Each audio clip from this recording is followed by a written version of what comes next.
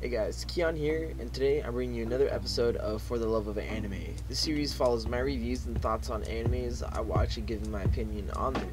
Without further ado, let's jump right into this video. And today I have a special treat for all you anime fans that have been watching my channel. I've been getting a lot of requests from you guys, so I'm here to deliver. It just took me so long to watch this anime. I finally finished Hunter x Hunter, or Hunter x Hunter, and it took about 1 month, and give or take about a week or two. And let me tell you, it was the most insane 148 episodes ever. Hunter x Hunter isn't done yet since the manga is still ongoing, but they remade the 1999 Hunter x Hunter into a new refresher series with even more episodes.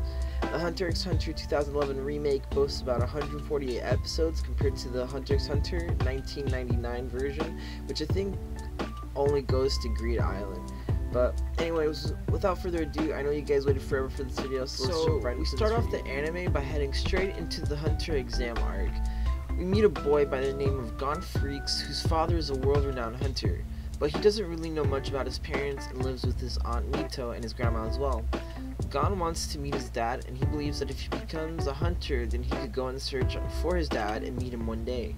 So his aunt, being stubborn because her brother left to be a hunter exam, gave Gon a deal. If he catches this giant crayfish fish monster in the swamp, he can go and take the hunter exam, and that's exactly what he did. Once Gon found the entrance and completed some tasks, he was allowed to take the hunter exam, which had a variety of obstacles and tests he had to complete, like navigating a deadly jungle, hunting other applicants, killing a wild boar, and having an extraordinary long underground marathon. While doing these tasks, Gon ends up making friends with some pretty cool characters like Leorio, who wants to become a doctor, Kurapika, whose clan was murdered by the Phantom Troop and wants revenge, and also Killua, who's an assassin from the Zoldyck family of assassins. Even though Gon and his friends are having a good time, we also get to meet the series' main villain that we get introduced to essentially, and that's Hisoka, who I should note is a dangerous magician who loves to take out stronger opponents. Hisoka, I should note, is a little bit crazy and vicious. The only reason why he doesn't kill Gon and his friends is because he views Gon as an unripe fruit. Essentially, he's not ready to fight Hisoka. So instead of killing Gon, Hisoka is letting him live long enough with his friends if it means Gon can get stronger. The only reason why Hisoka is doing this is because he wants to kill and destroy stronger opponents. So he's looking forward to the day Gon gets strong enough to pose a challenge so he can kill him. And before the Hunter exam ends, there's a tournament of single round elimination, and everyone makes it besides Killua. Killua ends up facing against his brother Illumi, who forces Killua to kill another Hunter exam applicant, disqualifying him from that year's exam, and is forced to go back home because of Illumi. This gets super spicy, and also the beginning of the next arc. Every single year, millions of the world's most skilled applicants apply for the Hunter exam. But only a handful make the cut. Will all of the applicants please enter? Being a hunter is a dangerous job. You could die at any time for any number of ridiculous reasons. You know it's a suicide mission, right? Death is not among my fears. Let's do this. 1, 2, 3. Now's our chance, come on. I'm becoming a hunter no matter what! Toonami presents Hunter x Hunter. Premieres Saturday, April 16th at 1. You can't spell impossible without possible on Adult Swim.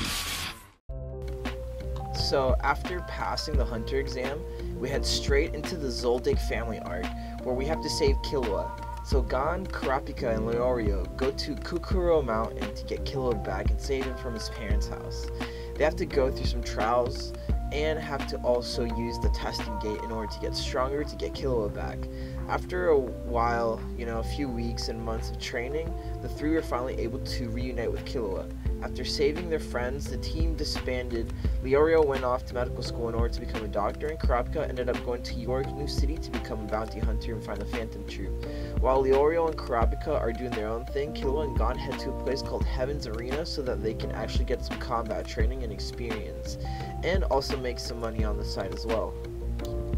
Next, we head into Heaven's Arena arc, where Gon and Killua have to go through 251 floors of tournament-style combat for cash, and a race against the clock as well. During this though, Gon and Killua end up meeting new opponents who use a new power that we're introduced to, Nen. Due to the difference in power, Killua and Gon search for a guy they met before, a kung fu master by the name of Wing, who shows them how to use Nen and control it. Nen, for anyone who doesn't know, is chi-like energy that can be used to manifest superhuman powers. While he's teaching Gon and Killua, he also has a student who's already on the path of Nen called Zushi. After months of training, Gon and Killua end up reaching the top floors, but most of the people use Nen, so after learning Nen, they can go and fight. In the process, they also end up meeting Hisoka on the top floor, who is also competing. Gon challenges Hisoka to a match and wins it too, giving Hisoka a nice punch and his badge back from the Hunter exam arc. Hisoka told Gon that when he's able to punch Hisoka, like Hisoka punched Gon, then he'll take the badge back, and that's exactly what happened during this arc towards the end. It was really sick training arc, and I really enjoyed it. Since we finished the Heaven's Arena arc, we now head into a very anticipated arc, I think, the York New City arc. This arc talks and focuses on the auction being held by the Mafia, and we also get to see the Phantom Troop for the first time. The Phantom Troop is a band of thieves, killers, and criminals that killed Kurapika's clan, leaving him alive. In this arc, our main cast of characters are heading to one of the largest auctions in the Hunter world, the York New City auction. During this, though, Gon and Killua also end up finding out about a game called Greed Island that they're trying to get because Gon's dad, Gene Freaks, left clues about it back at Whale Island. So Gon and Killua are trying different methods to get a copy of the game and the console, hoping that it would have any clues into finding his father. Meanwhile, Kurapika is a bodyguard for the Neon Nostrade family. The daughter of that family has powers to see the future, and she's also an avid body part collector, and Kurapika uses this time to get closer to the clan's Scarlet Eyes. While the group is doing their own thing, the Phantom Troop all met up in York New City, stealing all the goods and fighting the main protagonist and the Mafia, having an almost all-out war, which is insane. This 4th of July weekend, Toonami's going hunting. People become hunters to join the world's most noble profession. I'm gonna be the best hunter in the world! I hope nobody gets killed! Join us as we marathon the first 7 episodes of a one-of-a-kind epic adventure. Voracious creatures feast on human prey. You claim to be hunter material, but I'll be the judge. The Hunter x Hunter Marathon, next Saturday night at 11:30. That looks so fun! Now we head into Greed Island. This arc, I think, is my second favorite arc out of all the arcs. I love it because it's somewhat of a training arc for the next arc to come. So after York New City and all the shit that happened, right, Leorio and Kurapika end up leaving and doing some of their own stuff, leaving Gon and Killua to explore Greed Island by working for a rich billionaire named Batera, whose focus was to hire hunters to beat the game for him. During this time, though, Gon and Killua are joined and trained by this girl named Biscuit Kruger, a 57-year-old woman who looks like a 12-year-old girl. She teaches the boys how to amplify and control their Nen and focus on what they want to do with it. Soon, the story takes a turn where there's a player called the Bomber killing other players in order to win and beat the game. So Gon and Killua and his friends that he made on Greed Island used everything in order to defeat the Bomber. During their fight with the Bomber, the Phantom Troop ended up going to Greed Island in order to find a Nen exorcist because their leader Crollo has his Nen taken away because Kurapika placed a Nen dagger in his heart, preventing him from using Nen. This, I'd say, is an arc that is also a catalyst for making Gon and Killua stronger. Like, this is the arc. They had so many trials and challenges, and they grew up a lot for the next upcoming arc, if you know what I'm saying. The Chimera Ant arc, I'd say, is the best arc of Hunter x Hunter right now, especially when they haven't animated the whole manga yet, since the manga tends to go on hiatus. After Greed Island, Gon and Killua end up teleporting to a new character that we meet for the first time. His name is Kite, and apparently he was the unofficial student of Gene. Gon learns some new information about Gene and even gets Gene's hunter license. Not try, he gets it from Kite in order to give to Gene. During this time, though, Killua and Gon find out about why Kite is in the area that they teleported to from using the accompany card from Greed Island. In this arc, Kite and some other researchers / hunters are studying a dangerous invasive species called Chimera Ants. The queen of the Chimera Ants eats nutritious and organic material from prey she eats, transferring the genetic DNA of her and whatever she eats to her offsprings, meaning it's super deadly to be kept alive. Kite and his group were hired to study a piece of the queen's leg that washed up on the beach of NGL, which is the region controlled by the environmentalist also known as Neo Green Life, who hate technology and want to live in nature. Through a lot of testing on the leg, they figured out it belonged to an abnormally large chimera ant queen, and that proved a threat since chimera ants eat their prey to extinction. During this time, the queen destroyed a lot of NGL through sheer force and eating while the ants evolved. The point of the queen eating so much is so that she can give birth to the king, which is a lot more important than the queen because he will continue the species. In the process of him being born, the king ended up killing the queen and taking over the NGL, hoping to create a kingdom of ant soldiers so that he can birth the queen and repeat the cycle. Gon and Killua and the rest of the group were too late for the birth of the king, and the Hunter Association issued a threat level warning where they sent the head chairman Netero to take control of the situation, resulting in his death. Gon and his friends also had to go through some of the most insane battles in the series. Before they can fight the king, they need to defeat the royal guard that protects the king. These ants are super deadly because once they were born with Nen, their abilities manifested and they ended up learning how to use Nen and became super intelligent and also hard to fight. The hunters ended up winning, not without some casualties though, like head chairman Netero, Palm who got turned into a human ant hybrid, and injuries that were critical for Gon and other people like Shoot. And also let's not forget Kite, who ended up dying to P2, who was the first royal guard everyone met. This arc is the best arc I've seen in a while. It's the equivalent to meeting Frieza for the first time or even watching Luffy versus Doflamingo. It's such a good arc and it surprises you. It's insane because you won't expect any of it. Well, you would probably expect it now since I'm telling you, but that's besides the point. Wait, is that Gomes?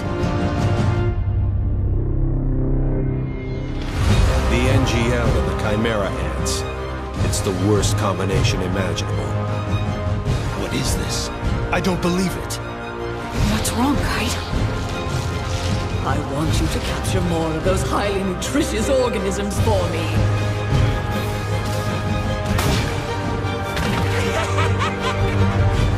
Get away! You can keep sending them my way. I'm finally starting to get my groove back.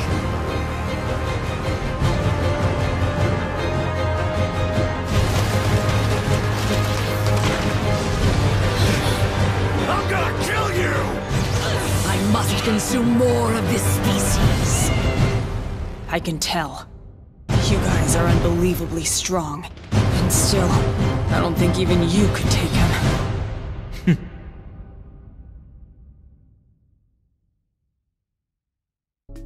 Woo! So we went through so many arcs, but the anime stops in the next arc, the 13th election chairman arc, because the studio hasn't made new episodes. But I heard this year they're going to be making more episodes, so don't worry. Anyways, let's continue on with the video. After Netero fell to the Chimera Ant King, a new Hunter chairman is needed, so they ended up having kind of like a political race within the Hunter Association to elect a new chairman in order to lead the Hunters. So the top hunters of the association, also known as Zodiacs, all came together to decide how the voting is going to be like and who was going to vote and who was not. During this though, Jing was in the lead for handling the election, only to get punched by Leorio on the voting day, making it so that Leorio would run in the election. The reason why Leorio was even there was so that he could convince all the hunters to save Gon since he was in critical condition after fighting P2. During all this election stuff going on, Killua ends up finding his sister Aluka, who can grant any wish for a price. Killua is trying to have his sister Aluka save Gon with her power, and due to having such a dangerous power, Illumi teams up with Hisoka in order to stop Killua, because if he messes up, the whole Zoldyck family line could die. Long story short, Gon saves Killua, Illumi is back at Kukuro Mountain, and Gon ends up meeting Jean for the first time since he's at the election and Gon came to see Leorio.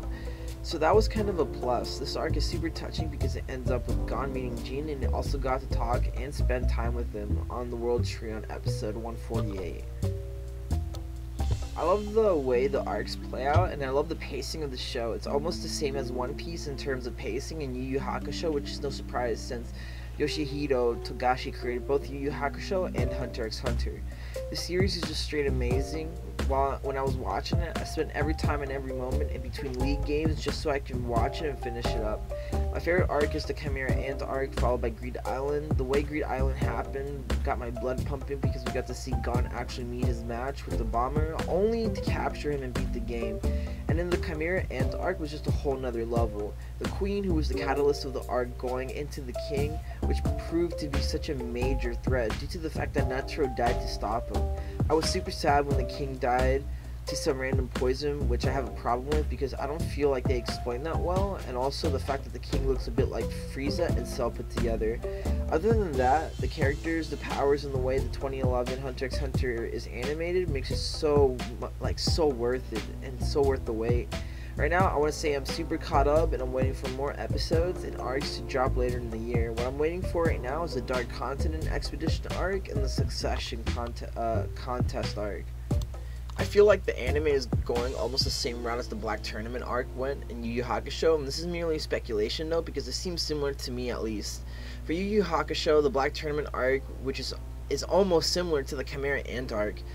Maybe it's a bit of a stretch, but I'm stretching hella. I'm grateful for you guys, my viewers, for suggesting Hunter x Hunter. I always knew that it was around, but I haven't watched it until mad people were telling me to check it out. So I've been AFK for a while, binging it for hours, and this series I think will get your blood and emotions pumping and have you invested. It's such a great series, and I honestly rate it 10 out of 10. There isn't much shit to say about the series. It's beautiful and very fleshed out, and the only issues I have were some character designs like Meverum, and the fact that he died from poison. Other than that, Hunter x Hunter is def worth your time watching, investing, and I say reading the manga is worth it too. And if you like this video, make sure to give a thumbs up and turn the bell icon for more videos that I post. And if you agree with this video or disagree or have any opinions, make sure to let me know in the comments section down below. And also let me know what anime I should do next. This is Keon signing out.